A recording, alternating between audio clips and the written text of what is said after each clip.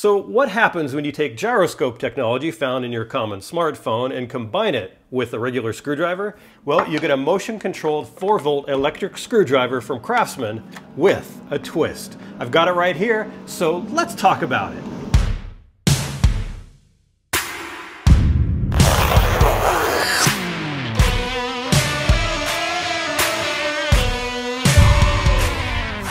Hey, what's going on? My name is Chris and I review tools and gadgets so you can quickly determine whether it's a product that you need and ultimately should go out and buy and spend your money on.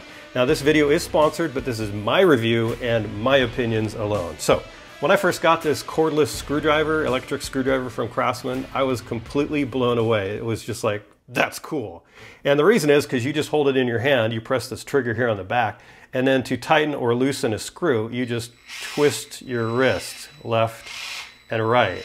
It's so intuitive and so very, very cool. So the way this tool works is you press this trigger on the back side of it, and as soon as you press that, you'll start to hear a noise and it will start to vibrate a little bit, but nothing will actually happen until you twist your hand to the left or to the right. Now, it's variable speed, so the more you turn, the faster it goes.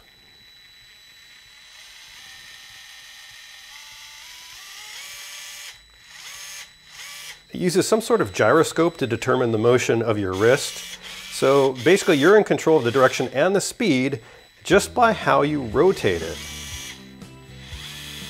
This screwdriver is great for light work, especially in tight spaces or repetitive work, where you're constantly going like this to save yourself from wrist and arm strain. But don't expect it to have as much power as one of their larger V20 cordless drill drivers. This really is for fastening things, putting things together, small jobs. It even states in the manual, for best performance, screw into pre-drilled holes. You can also, as you would expect to be the case for any electric screwdriver, lock it into place so that you can use it as a manual screwdriver. And this especially comes in handy when you accidentally forget to charge it, the battery's dead, well, it's still a fully functional screwdriver. There's a lock switch right here on the handle, so you could just toss it in your bag and not have to worry about it turning on. It's also not very easy to switch the lock. It actually takes quite a bit of effort to turn this on and off. So that is great because it helps prevent accidental unlocking and accidental use. Now this is very comfortable in my hand. It's not too big at all. It's got that Craftsman red and it's got that black overmolding, so it's nice and grippy so it won't slip out of your hand. And the trigger is really comfortable and easy to use. It's got a max speed of 180 RPM, and Craftsman states that you can drive up to 325 screws on a single charge, but your mileage may vary depending on the type of wood and screws that you use, and of course the length of those screws. It's got two very bright LED lights on the front that stays on for 20 seconds, so you have a nice bright little 20-second flashlight if you need it. Now here's a comparison between the 4-volt cordless screwdriver and two of Craftsman's regular Phillips screwdrivers. As you can see, it's quite a bit longer and it's a lot bigger and thicker, but it also does a lot more of the work for you. Now it comes with a 120-volt household wall adapter that uses a micro USB connector to charge the battery. Now this is great because if you accidentally lose this thing, well, you can always use another micro USB charging cable to charge it up. But Craftsman recommends that you use only their charger to avoid problems and probably voiding your warranty. Now while charging, it has a small blue LED light indicator right by that micro USB charging port. And when it's fully charged, the light will go out. So until then, it will stay a solid blue. It takes about 4 to 5 hours to charge it up when it's completely drained. Now they recommend that you never drain the battery and instead recharge it after each use for longer battery life. There are 3 LED light indicators for the fuel gauge right here on the handle, so just press the trigger on the bottom and it will light up and tell you how much juice you've got left.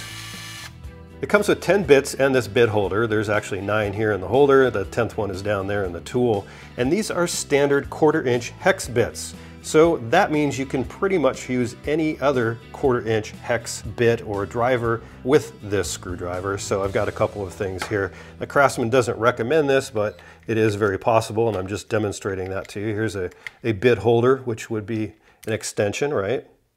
It's a magnetic extension, so we'll put that back here. And then I've got some 1/4-inch hex drill bits, so technically it will hold those as well. That's pretty cool. But again, Craftsman doesn't recommend this. I don't know if it voids your warranty, but I'm just saying it is possible. Now, by the way, the end of the screwdriver, the spindle, it's not magnetic. It looks like there's some sort of spring mechanism inside it to hold them into place, but they do stay in there. They don't fall out at all, and you got to tug on them pretty good to get them to come out. Now, this screwdriver retails at $49, but be sure to check current prices because I've seen it down to $39, even $29, and at that price, it makes it a very affordable gift item for anyone. And it comes with a Craftsman limited 3-year warranty, which is pretty cool. Well, now that we know everything that there is to know about this tool, what it comes with, how it works, let's go test it out.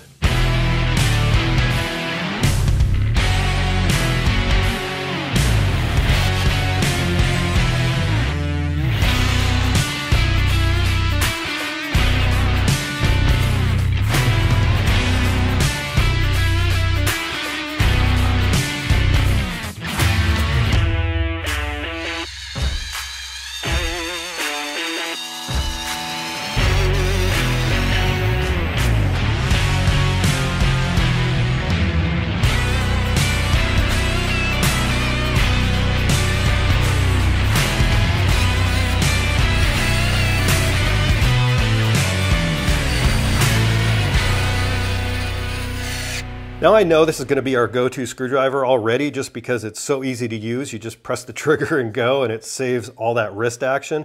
But there are a couple of things that I think could be improved in this in a future version, so I did want to mention that. First off, the battery is not removable, replaceable, or repairable by the owner. Now Craftsman states, service of the battery packs, or pack in this case, should only be performed by the manufacturer or authorized service providers.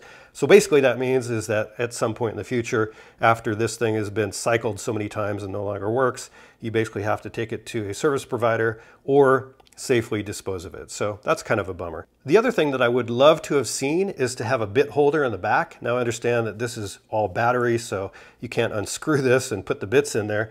But in other screwdrivers that have replaceable bits like this, there's usually a storage compartment in the back where you unscrew this and then the bits come out.